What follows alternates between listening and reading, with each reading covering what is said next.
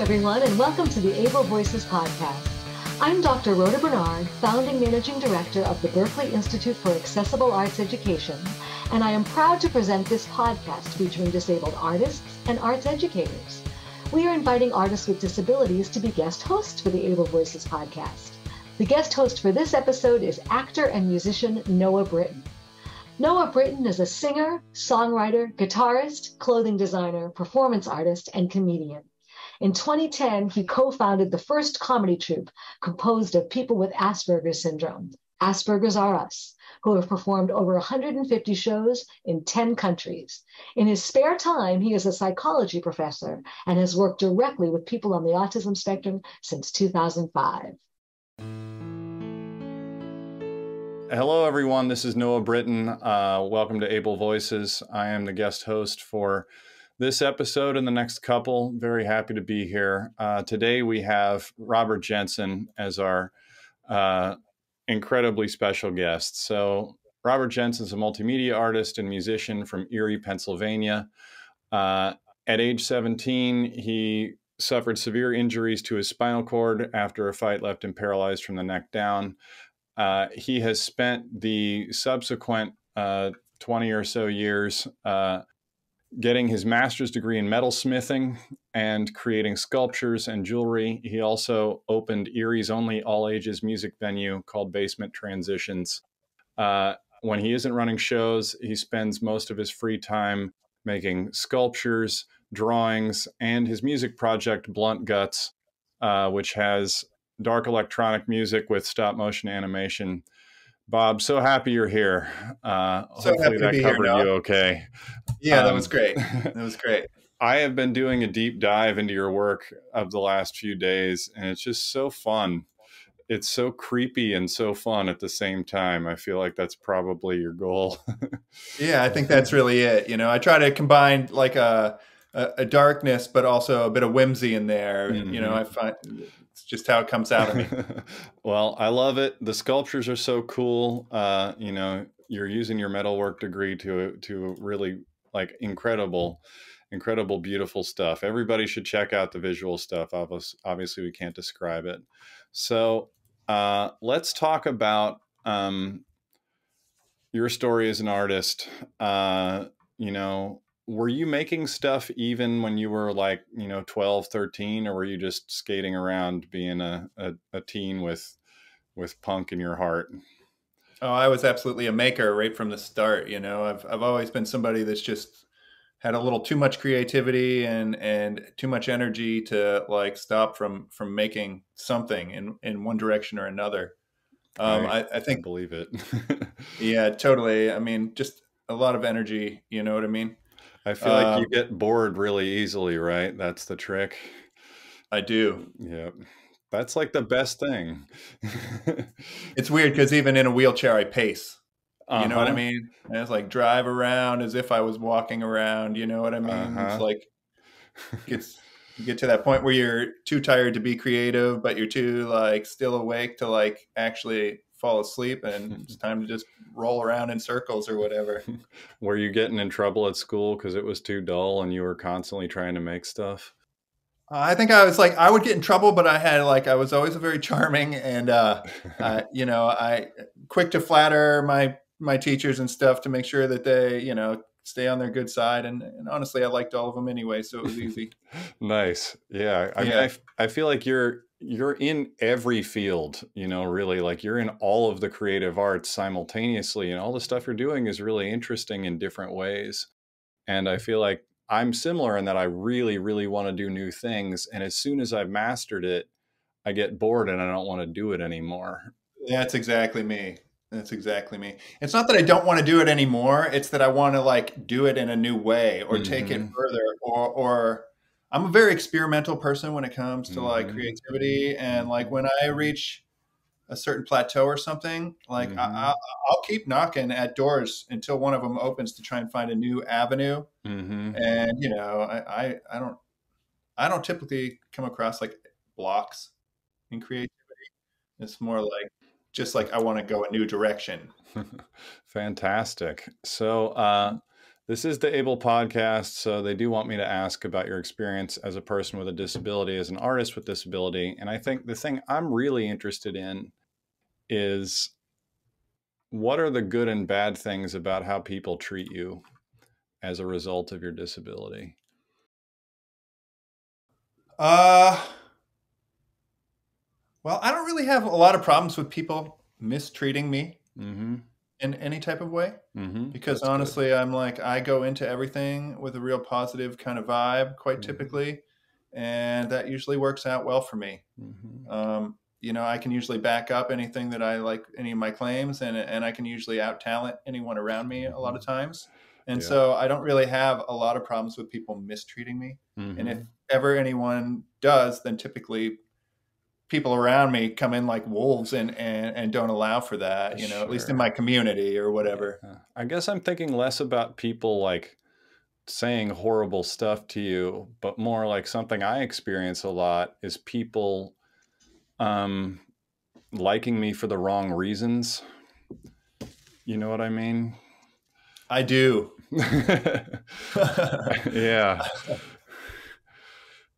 You know, I find that, like, just due to the nature of like my job at Basement Transmissions, like running the venue, and I run an art club there, Mm-hmm. and I try to like schedule time, public time and private time, very like, and keep my private time very private at this point. Like, I'm not up for dealing with people like outside of that public setting, because that's like kind of like my office hours or something along those lines. Sure. And that's when they have their chance to like communicate their thoughts to me. And then when that time's up, if it's something that's like really, you know, like it's really gnawing away at me or getting at me, I can be like, well, I'm sorry, time's up, I gotta go. We can continue this next time or whatever. But I try to be kind of like remotely rigid with my personal respect scheduling to that or whatever.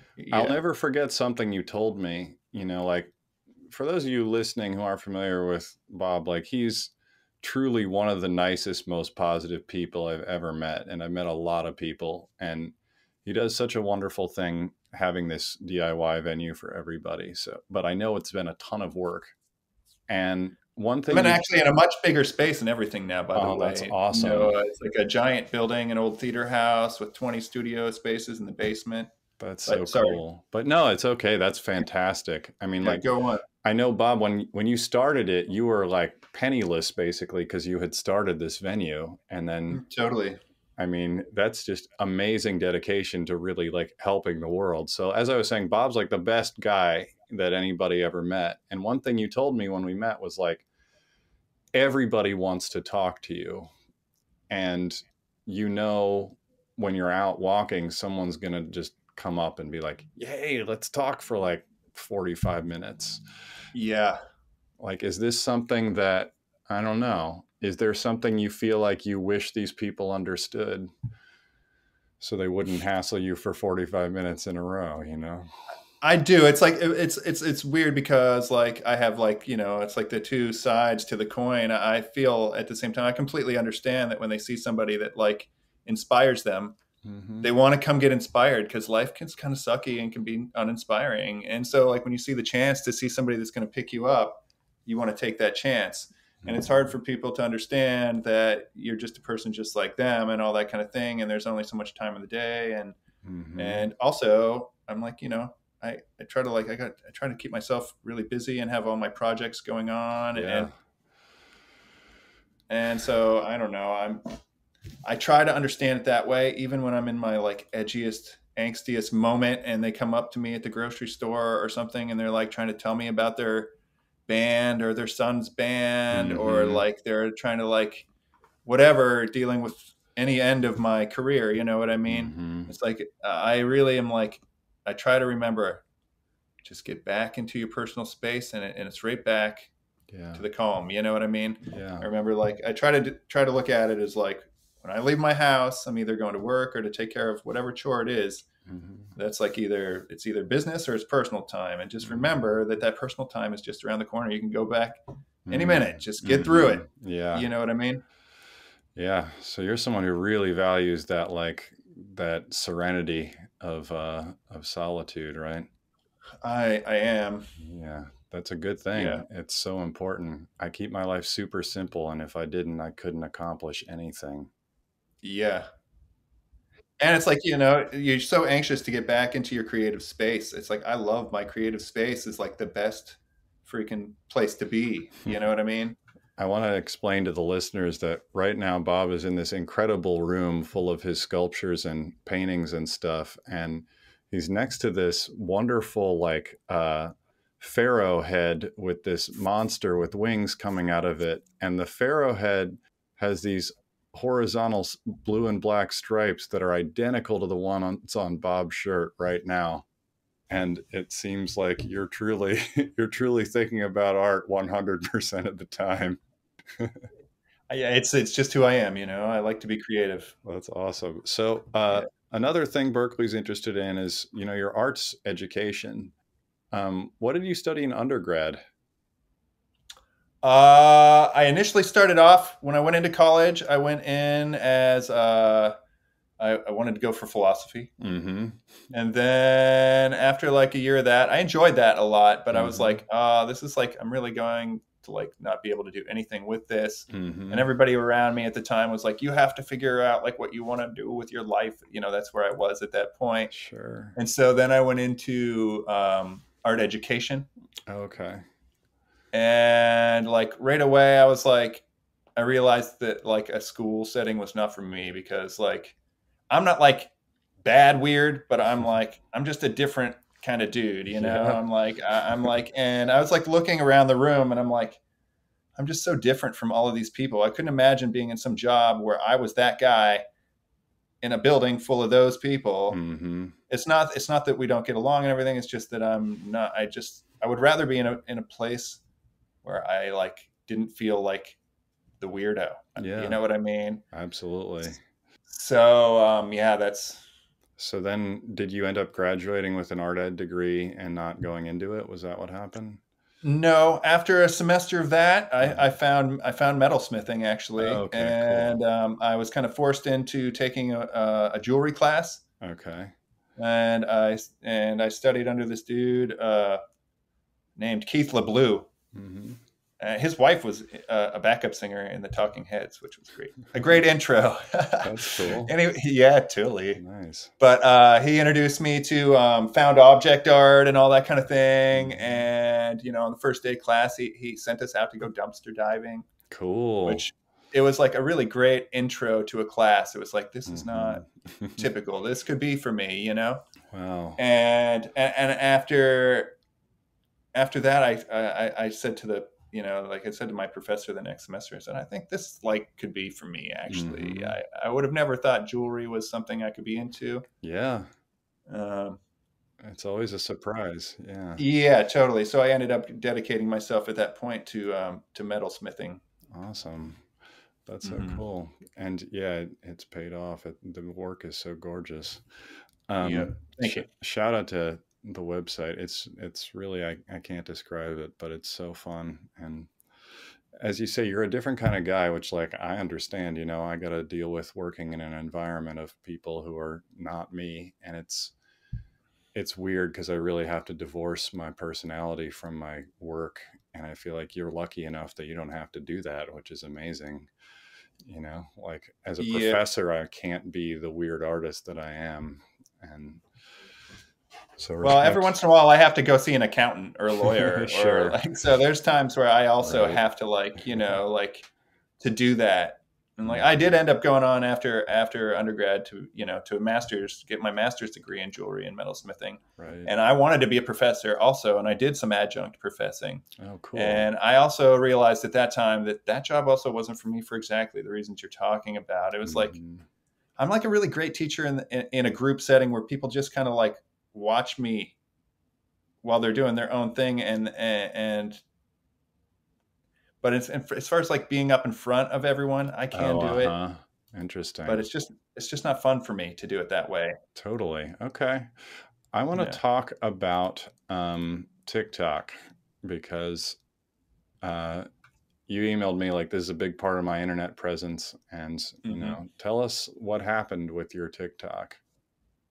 Well, So I was getting to the point where like the venue and everything was starting to go well, and I'm like trying to get my hands back on some larger sculptures and getting into all of these things, and my blunt guts project is starting to like take root and everything. And so I had talked to my daughter Ziola, who she graduated from Chatham, and she's also an artist. And so I had reached out to her, and I'm like, well, I really would love to get like a better media presence online, and I'd like, I would love it if I could get you to do it, which she declined. But I I stayed at it for almost a full year, just saying like, there's just no one else that will like actually knows me well enough that I can be comfortable and just have them film me and can get into my personal life a little bit to show kind of who I am a little better. It's like, and so eventually she agreed to do it for a small fee each month, which, she was going to do it for free, but I kind of was like, you have to take that's the whole point, is to show you that this could be something you're good at, and that we a chance for us to work together also. And, so she agreed to do it on kind of reluctantly. And within 3 months, she really had like, she'd made me like a TikTok sensation. I had some like videos with a lot of views. Yeah. So we're talking millions, everybody. This isn't a guy with 400 views who's bragging. This is real. Yeah, it was pretty cool. And also it's a chance for me to just be myself and not have to like, with my disability, it's hard for me to like do the camera end of it. I'm like, I got the shakiest hands, you know what I mean? Okay. And it's like, it's an issue for me with a camera. Interesting. So that's why I was like, sorry, I was wondering if that affects the metalsmithing.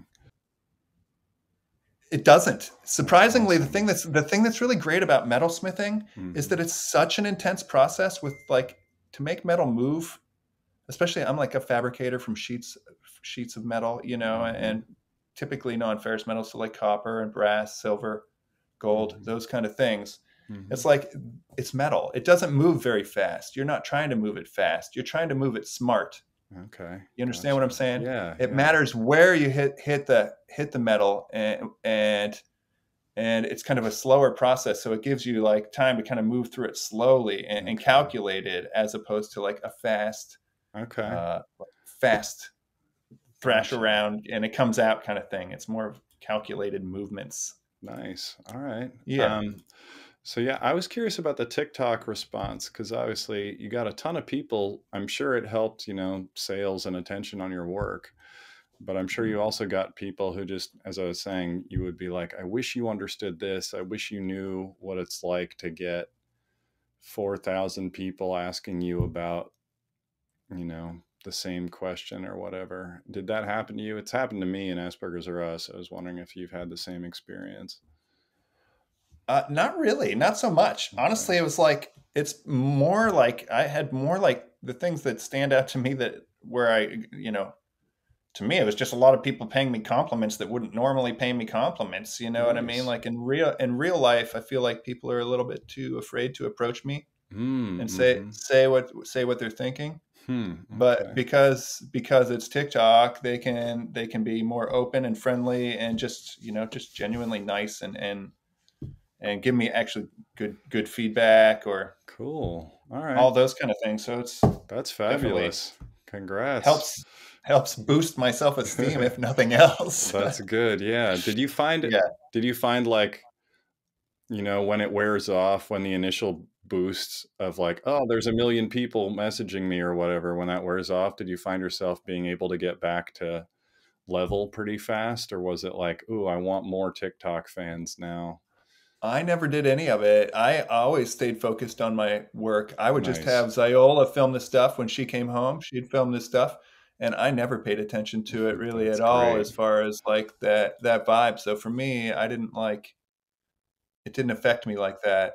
That's wonderful. You're very lucky. Yeah. You have such a great balanced view of the world. So the last couple things, what are you working on now? What's next as an artist? Well, I just finished. I was a featured artist at a local event. And that was kind of a really big deal for me here locally. Yeah. So I had made like an entire body of work specifically for the show.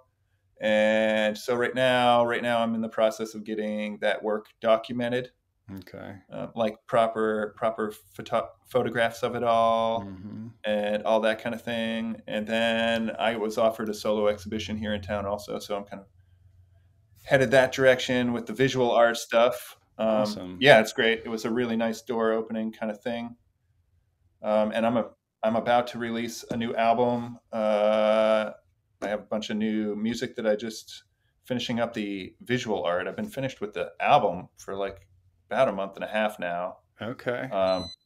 So I got pans in the fryer all over the Nice. place right now. Speaking of blunt guts, I want to give shout outs to Friends No More, which has some of the best lyrics of any song. This is so simple, but so like, yeah, it's like a koan in terms of it's just like so straightforward, but it really gets to the heart of, you know, being mad at somebody. Yeah. And I also want to give a shout out to Waves, which has incredible auto tune on it, which I usually can't stand, but really like it lands perfectly and it makes so much sense on that.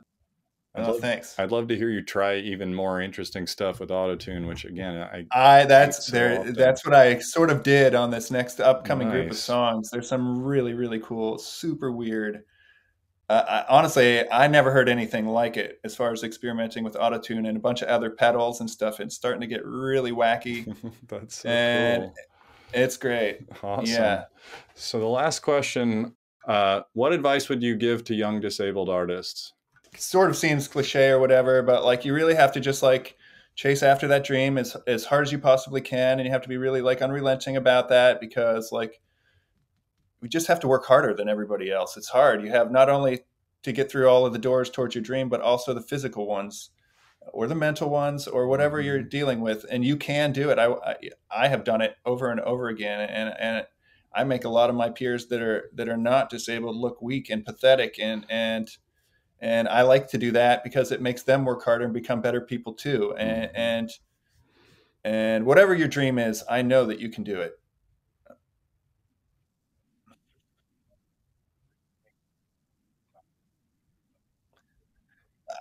I had a friend tell me one time something that when I was in graduate school, we would pull all-nighters. I would pull all-nighters, and there were several other people in all disciplines that would, and we kind of had access to this complex building, and with, all different buildings. There's a print shop, a wood shop, a sculpture area, and I was in the sculpture barn with this dude named Jeff McGee, who's a fantastic sculptor, and he's a professor also at this point. But we were down there. It's like 4 a.m, super late. And I was like, we were talking about it. And he's like, and I'm like, I just want to be like the best disabled artist that ever lived. And he was like, that's like super stupid. I'm like, what? He's like, why would you want to chase after that dream when you could be the best artist that ever existed ever? And I was like, you know what? I got to work harder. You know what I mean? Yep. And I was exhausted, but I knew that I could work harder, and that was great motivation for me. So that's awesome. That's such a beautiful way to look at it. Because who wants to be anything but the best? Yep. Beautiful. Yeah. Thank you so much for your time. It's like I could hang out and talk with you as long as you want, but I know, like you said, you got your private time and your public time. Totally. It's always such a pleasure to talk to you. And just like to remember, this guy sacrificed everything to give the people of Erie somewhere cool to go and to keep a scene going, and it worked. Like, that's amazing. Like, it worked. Sort of worked. I mean, it worked in that Basement Transitions has been around now for a long time. Like, decade. That's a miracle, So few venues last that long, period, of any kind. And I played at this place in its old location, and it was really amazing and life-changing. And I bet the new one's even better. It is. It's great. So cool. But yeah, man, it was a pleasure. Give my love to Ziola and Jack, and thank them for everything, but also for getting me in touch with you. This is for sure the best. Yeah, totally. Thank you again for the opportunity, and I wish you nothing but the best. Everybody, check out Blunt Guts on Spotify and on Bandcamp. Check out robertjensen.info. Check out all of Bob's amazing sculptures on his website, and check out Basement Transitions on Facebook. All this stuff is really great. And thanks so much. Yep. Thank you again.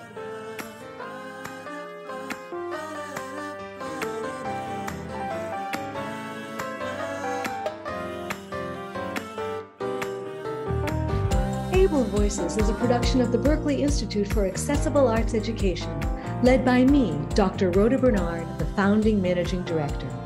It is produced by Daniel Martinez del Campo. The intro music is by Kai Levin, and our closing song is by Sebastian Batista. Kai and Sebastian are students in the arts education programs at the Berklee Institute for Accessible Arts Education. If you would like to learn more about our work, find us online at berklee.edu/BIAAE or email us at BIAAE@Berklee, that's LEE.edu.